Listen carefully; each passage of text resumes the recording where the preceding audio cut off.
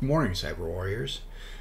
So we've covered a few things in previous videos to include writing your own scripts and being able to use them in a portable fashion. But what if you get onto a new system with a script you do know works, but you can't execute it?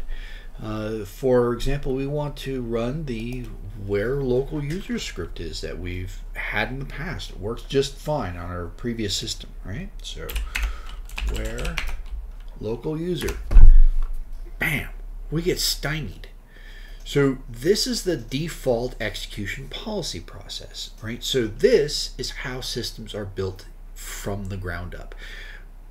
Microsoft doesn't want PowerShell scripts to be run on systems just willy-nilly. You need to tell the system to actually start running and using those scripts.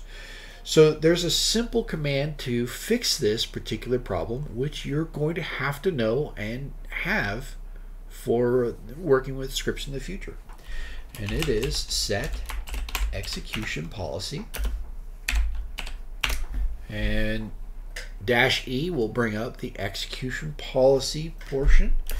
And we want RemoteSigned is the different option. It's simple, it's easy. You run it, it asks, are you sure? We're pretty sure. So we're going to tell it yes. And now we go up.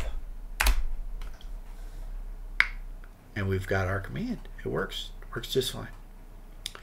And actually, that's not the right one.